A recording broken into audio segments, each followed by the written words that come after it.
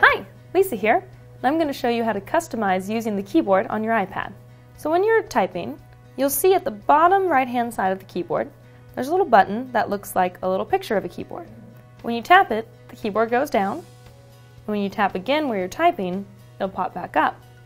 However, if you press and hold on that button, you'll see two options. You'll see Undock and Split. When you choose Undock, it'll pull up the keyboard to the middle of the screen. So that way if you're trying to see something at the bottom of the screen while you're typing, you're still able to do that. You can press and hold again, and it will dock it. You can also split the keyboard.